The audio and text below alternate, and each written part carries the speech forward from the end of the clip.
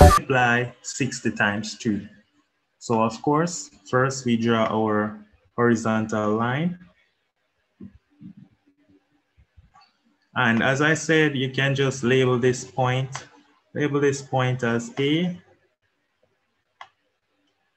Then you go for your compass to construct your 60-degree angle. And what you're going to then do now is you open your compass. Now let's move the compass first to the point A. Then you open your compass from A. And you construct your 60-degree angle by then swinging an arc from A. This point of intersection, you go over right here. Of course, you'd have labeled it as X and then swing your arc from X using the same degree of swing from A.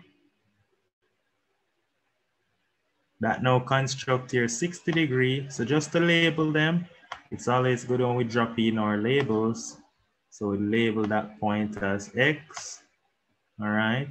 Then we draw our straight line from A, passing through the point of intersection of swings.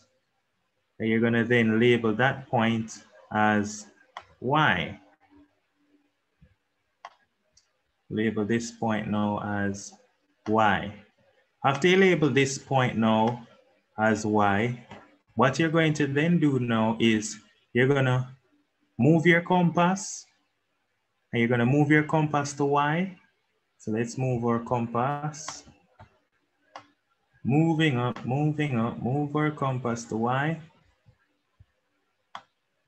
After we move our compass to Y, okay, I'm having some technical difficulties. Move our compass to Y, okay, I can't see it to swing it.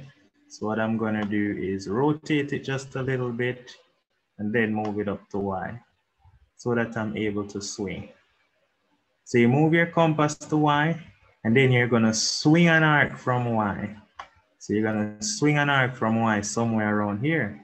So we swing an arc from Y, swing an arc around here.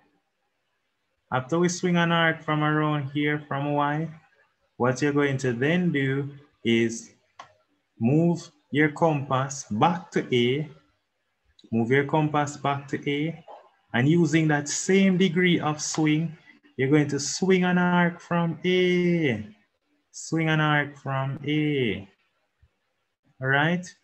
And then you, of course, put away your compass just for a sec, and then you're gonna construct a line from A passing through those intersections, passing through the intersection of the two swings.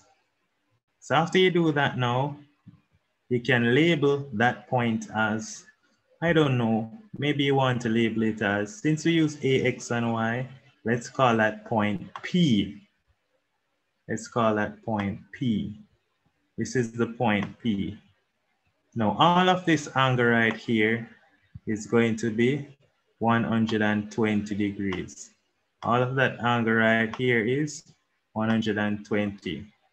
So finally, we know that, of course, angle, we can call that PAX is equal to 120. That's how we construct our 120 degree angle. Nice and easy, soft. And if you don't believe that is 120, as I said, don't take my word for it. You go for your protractor just to see if I am correct. You go for your protractor, you move it down to A, you measure the angle, and look right there, exactly 120. Blouse and skirt were nice. We are extremely nice. And so look at that, box cover, we're nice, man. We're good. Since we're good, that's how you construct 120 degree angles. Nice, soft.